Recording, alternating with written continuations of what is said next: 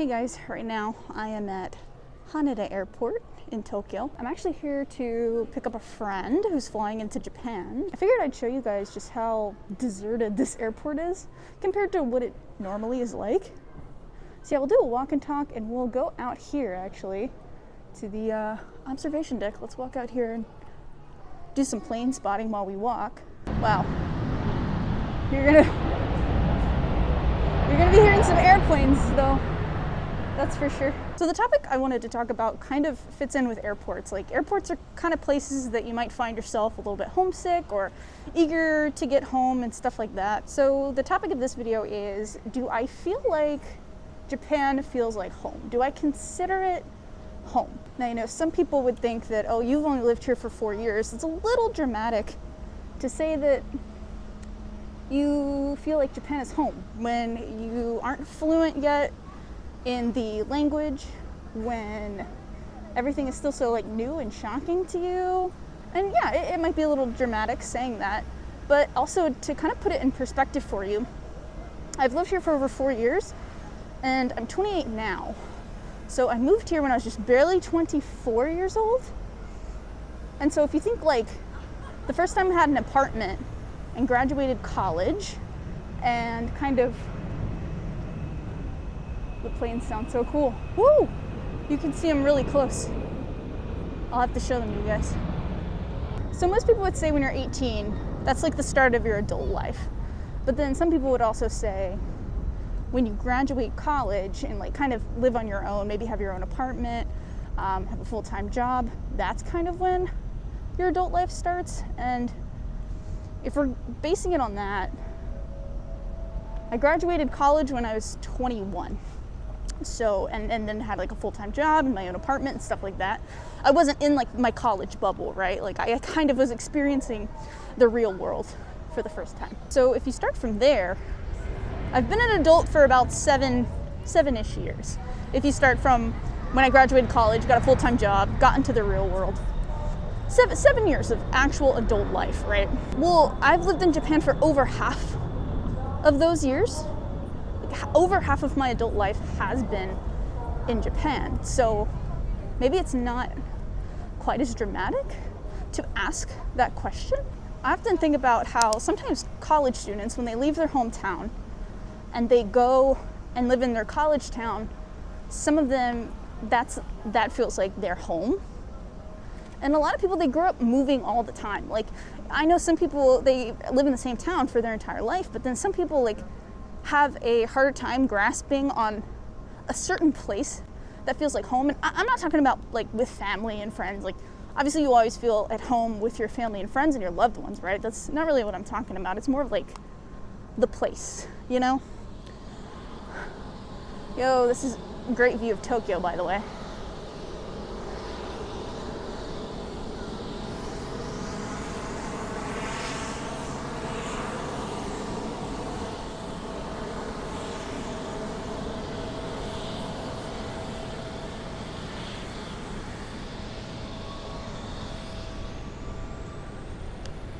There's a lot of things to consider when you call a place what you feel like, you call a place like you feel like it's home, right?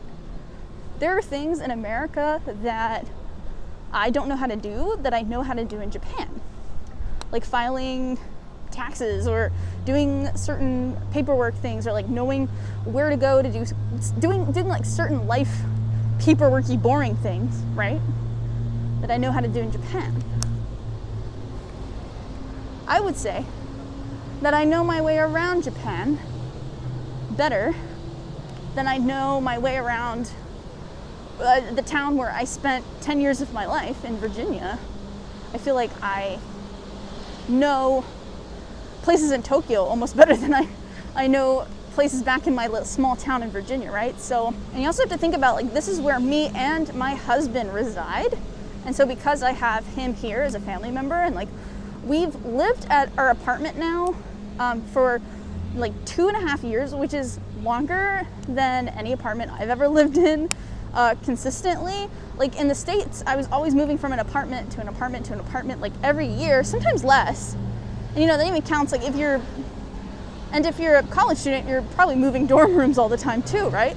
it feels homey to me. Like this apartment that I'm in now, that I've been in for 2.5 years, and it's my apartment, feels like home versus any apartment I've had in the States for like 12 months. So there's that. I know this is kind of like a non-answer, but it just depends on your definition of home, right? Like to me, home is where my friends and loved ones are, and like you can have more than one, you know, like America is my home for sure. It's like my home country. It's like a culture that I halfway understand. It's the language that I speak. It's where like all of my friends and loved ones live. But Japan easily is a second home to me. Yeah, absolutely. I mean, it's kind of like, you can have two, right? Like, it's like being a college, and again, it's like being a college student going away to college in a different town. And maybe after 4 years, and you make so many friends, and that's your home. But also, where you came from is also your home too. This might be it. That might be Andrew's plane. Hold on, hold on. I can't see it in the camera. No, I'm sorry, that's landing at a completely different terminal. Oh, there's two planes. Which one is it? There's one flying in from there.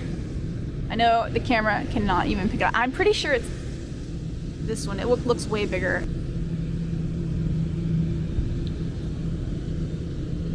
ANA. Yep, that's the one.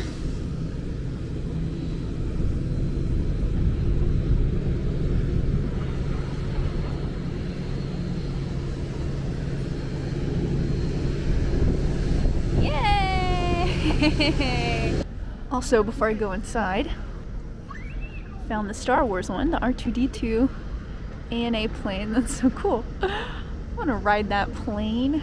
What a cool design. It's actually getting really chilly out here, even though it's June. It's late June. I'm so cold. So we're gonna go inside and talk a little bit more.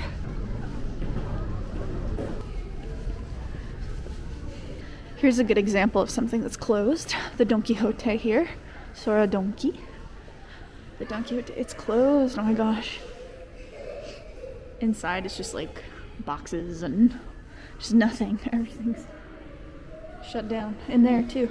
Not just that, it's like everywhere in the airport. I had to just grab a snack earlier. I was gonna eat something like for real, but I couldn't do that because so many of the food places are closed. There's a few open. My friend arrived, but it'll probably take him some time to get through customs, I'd imagine. There's actually like a lot of people right here for some reason. Maybe they just came back from the observation deck. It just started raining, so people might be leaving there. You've got some shops that are open down there, but a lot of these are restaurants and they're closed. But some of the gift shops are open. Here's a really crazy example of some of the food places that are closed. So this is where they would put like the wax. You've probably seen in other Japan videos, or if you've been to Japan, they'll do like wax art in a way of the food that they sell. Here we go, there's a good example.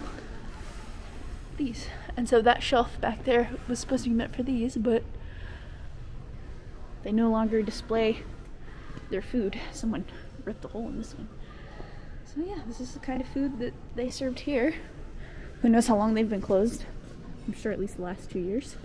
Looks like there are some places open. There's a ramen place right here that's open. So, you know, you're not completely without choices. All right, let's head downstairs. Oh, another crazy thing. The down escalators are all out of service. They're all out of service. The up ones are working, but almost all of the down escalators that I've seen, they've decided to close off, so you've got to take the stairs. Look how empty the departures is. This is the departures floor. This is relatively empty. I've been to Haneda Airport. I've flown through it before 2020, and it's definitely more busy than this. I can tell you that much.